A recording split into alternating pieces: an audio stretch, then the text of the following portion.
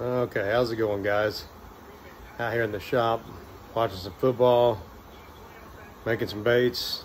Tonight I'm making some spinner blades.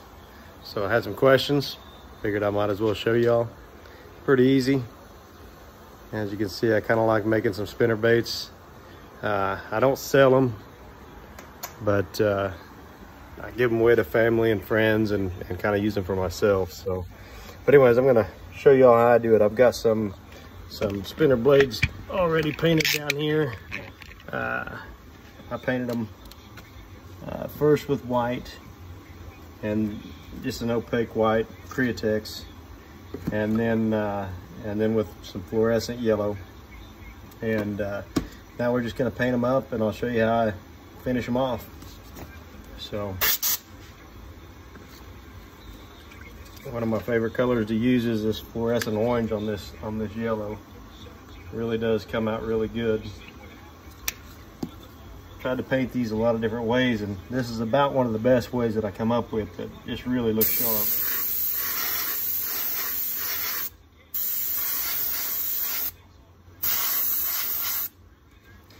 I kind of don't get too particular on these. I just, whatever I come out with is what I come out with.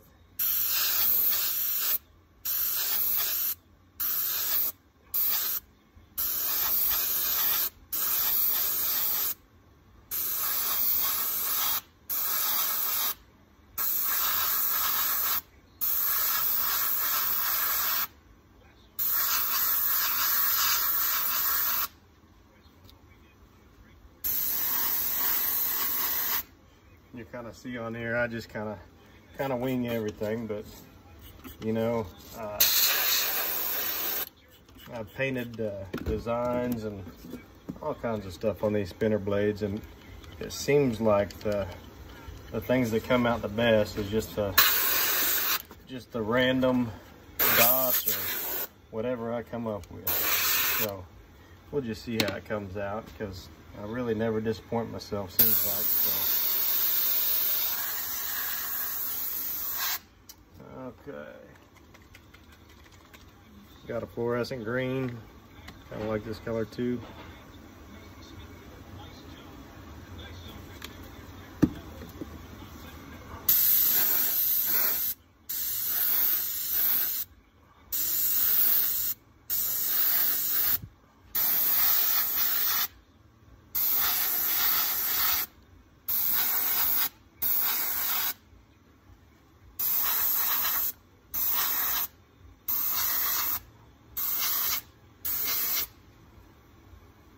And like I say, nothing too planned, just kind of random and sporadic. Seems to work just fine.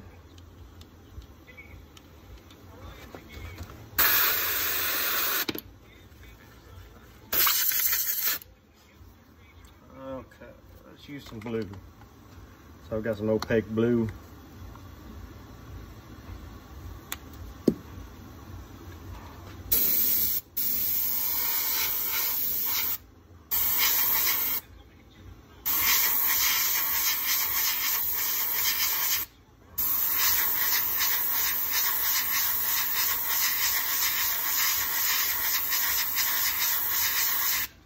Try to leave as many of my layers showing as I can.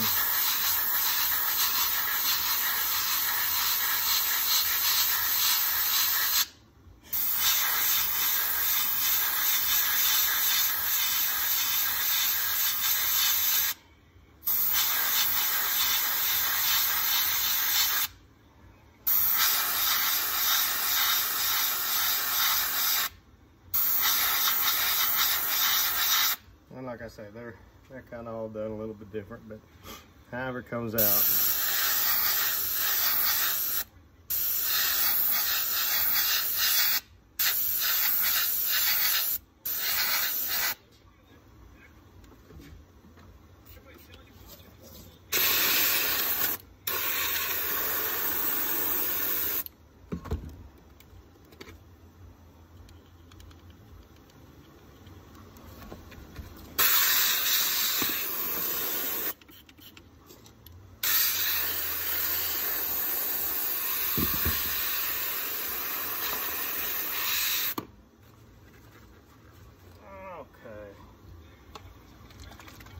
Been really liking this pearlized purple too.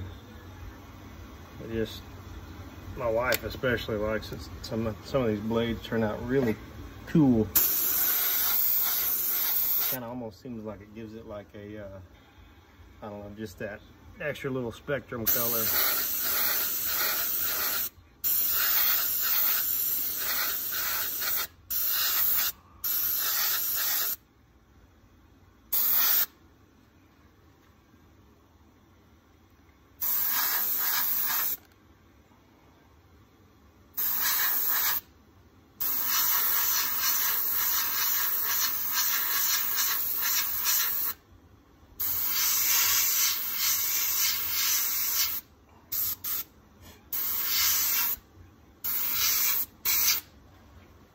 Okay, yeah, that's good enough.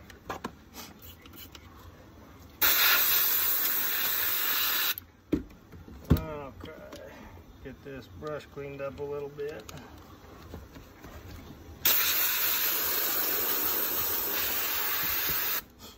Okay, now kind of the fun part. So now that we got our colors on here, kind of what I like to do, shake up my opaque black. Just get a little bit in the cap there. That was kind of a lot in the cap, but anyways, take an acid brush, however you have your acid brush, kind of dip it, and then kind of make some spots on the paper, kind of see what you can come up with. So let's start down here. And it's just all random. It don't really matter. However you do this and get it to come out, I've kind of noticed that however I do it, it always comes out kind of cool. Really not, like I said, not really a specific way to do it, but you'll be able to tell kind of blopping, just blop it, and it just pretty neat.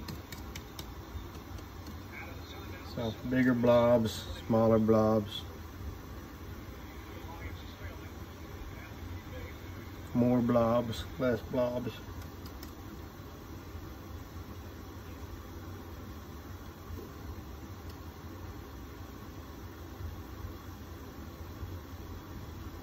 But I just think this just makes them really neat. It's really an easy type of process.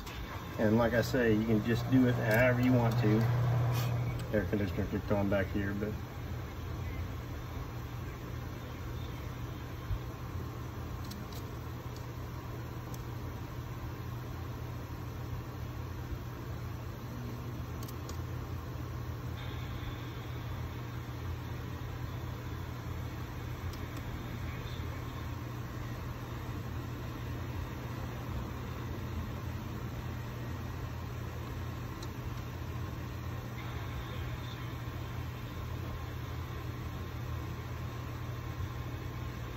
and then about the time you think you mess up, it turns out to be one of the cooler ones that you do. I don't know why that is, but it's always like that, it seems like. Oh, I messed that one up. Well, you think you did, but none of them really turn out bad, so. And then the air compressor kicks on. But there you have it. Turned out pretty cool. So, I always spray them, you know, I've dipped them in diamond clear, and that's not bad. For the diamond clear, I have to hang them. They take a long time to dry.